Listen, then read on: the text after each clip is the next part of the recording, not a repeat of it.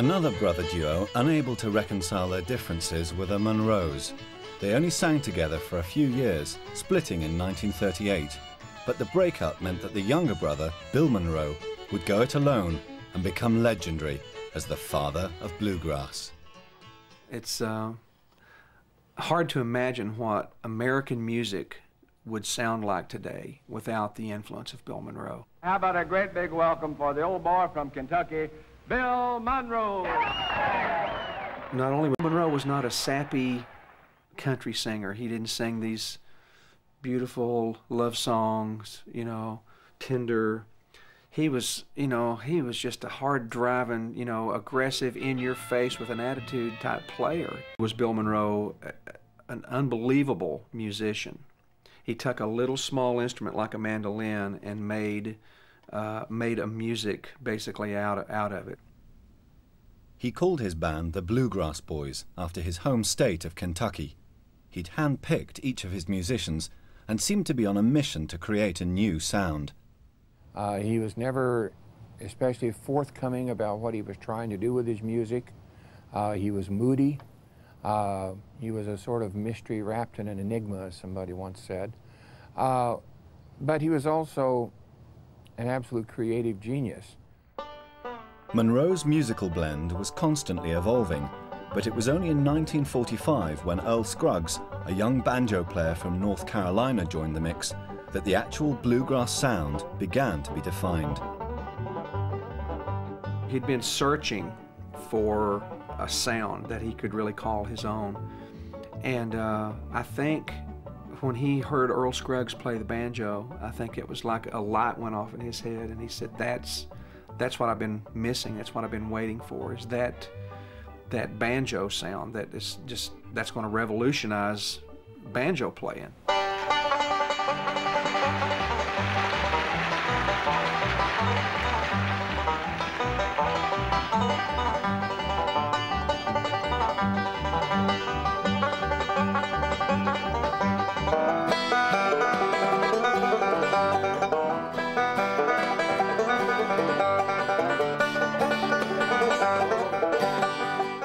There was one of the old banjo players from the opera. He said, well, when he heard Earl Scruggs play the banjo, he said, well, I'm just going to take my banjo home and make a hen's nest out of it, you know?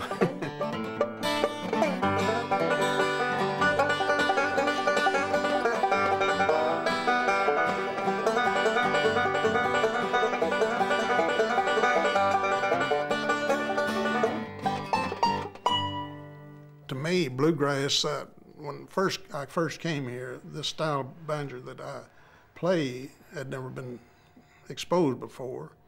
And I came here with Bill Monroe, and that's where the sound, I guess, probably originated. And of course, everywhere I went, I had to take it with me because that's all I know is what I play. Monroe could not have invented bluegrass music without the help of Earl Scruggs. A lot of people today even say that bluegrass isn't bluegrass if it doesn't have a Scruggs-style banjo in it. The banjo styles that were really more prevalent during the time before Dad came there, a lot of times it might be someone that was sort of like a comedian's instrument. And again, it wasn't really so much of a lead instrument as it became once Dad introduced this new style. It used to be what they call two-fingered, which is actually a little misleading. It was thumb and one finger. Then when I was about 10 years old, I came up with a style that had the two fingers and thumb, which is called three-finger style.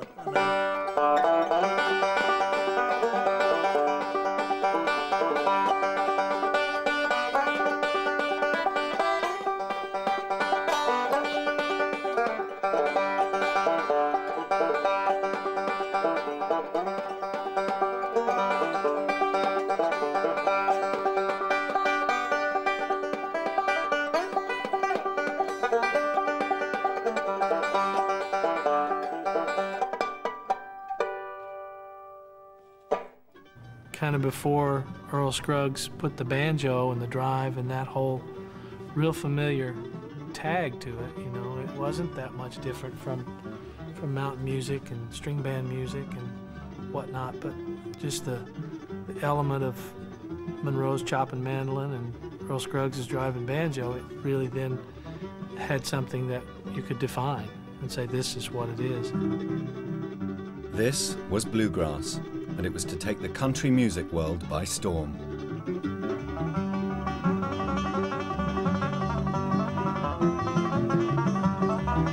Sometimes people think that musical change takes a while, but in this case it was instantaneous. Overnight, everybody wanted to hear the Scruggs-style banjo. But Earl Scruggs would only play with Monroe and the Bluegrass Boys for 2.5 years before leaving with guitarist and singer Lester Flatt. For all they'd added to Bill Monroe's sound, their parting from his band had been less than amicable. Bill Monroe was what some people would call a hard case. If you played in his band, you were expected to do farm work in the the off-road moments. Monroe's disciplinarian ways were too much for many musicians, and few stayed with him for long. More people worked for Bill Monroe than has ever worked for, I'll say, 24 country bands, because he had a new person every week, just about it. And sometimes they'd only last 1 week, and then he'd have another new one next time. And all the musicians, of which there's been thousands of them that worked for Bill Monroe, they would quit and go out and start their own. Say, well, what kind of music we're going to do? We can't call our group Bluegrass Boys, but we can do bluegrass music the same as Bill's Boys does.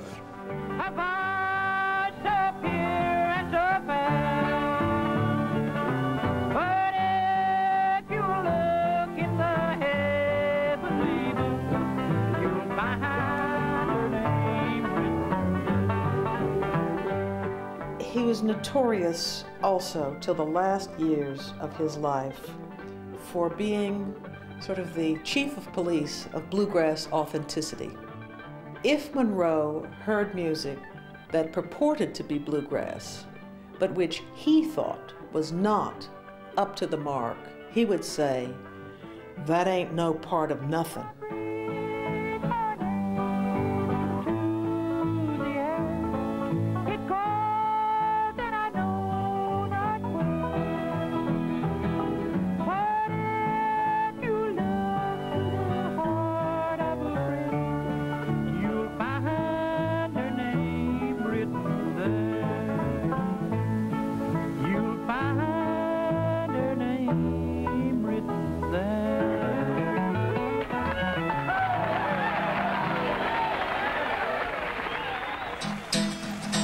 Bluegrass had its heyday in the late 40s, but the 50s saw rapid social change and a swift evolution of the music scene in the wake of rock and roll.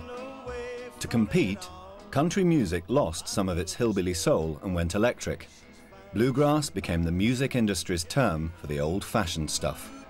Country music really suffered, and especially, bluegrass groups like the Stanley Brothers and Flatt and Scruggs and Bill Monroe. They went from probably, $1,000 a day, which was a lot of money back in those days, to maybe if they could get, $100, $150 a night. But as the 50s turned to the 60s, this perception of bluegrass as non-commercial ironically started the music on the road to revival.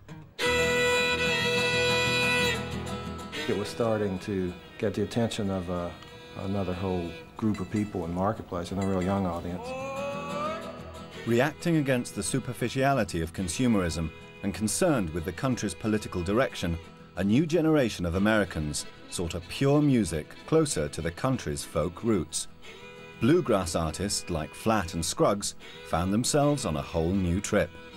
It came at a time when there were a lot of things happening in the country, and a lot of the songs, folk music songs, reflected that, as did earlier folk music songs that talked about hard times, real life sort of situations, and the music just reflected that. Bluegrass is about authenticity, or a cry for authenticity, because authenticity only becomes an issue when you don't have it. People rediscovered the old songs, and with them the old singers. Ralph Stanley's Man of Constant Sorrow touched a nerve in the American psyche once more.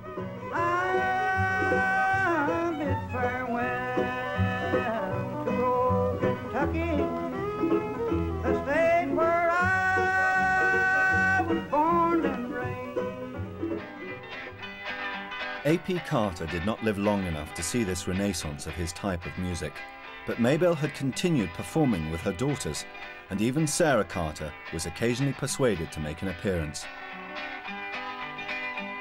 Oh, listen to the train coming down the line, trying to make up all of her lost time from Buffalo to Washington.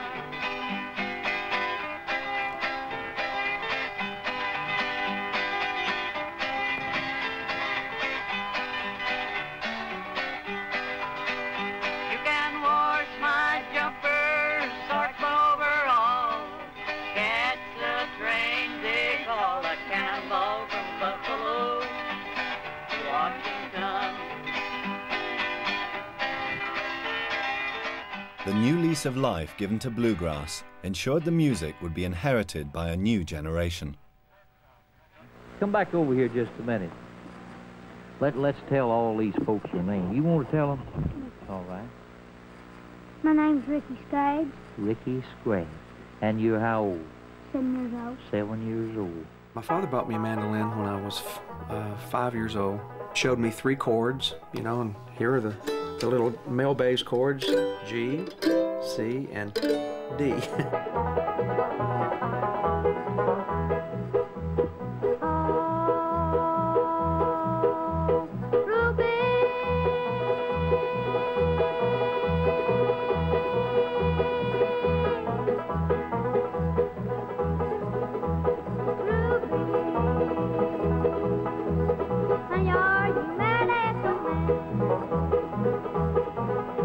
Most of